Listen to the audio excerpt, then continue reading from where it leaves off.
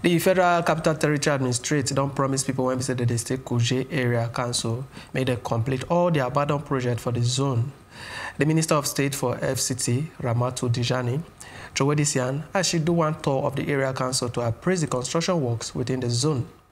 The minister called all the contractors when we say that they handle plenty projects, may they go back to their site, say the FCT Administrate not go take any waka from anybody when we say that they give contract within the federal capital. She said the administrate they work around the clock to improve security within Kuje metropolis. We've just gone around Kuje area council.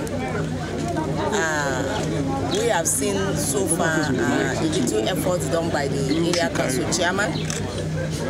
We have seen many abandoned projects already in the area council. The stadium, some primary schools, primary health care structures, and school blocks. We have also seen the forestry that is also converted into a kind of semi-market, but as far as I am concerned today, it has created a hiding place for all criminals and criminal activities that could possibly take place in that arena. And we are looking into that to convert that place into very useful, a very useful activity kind of place that will benefit the people of Kuje Area Council. Besides that, we have observed the peacefulness of the people of Kuje, and we also call upon them to continue to remain peaceful.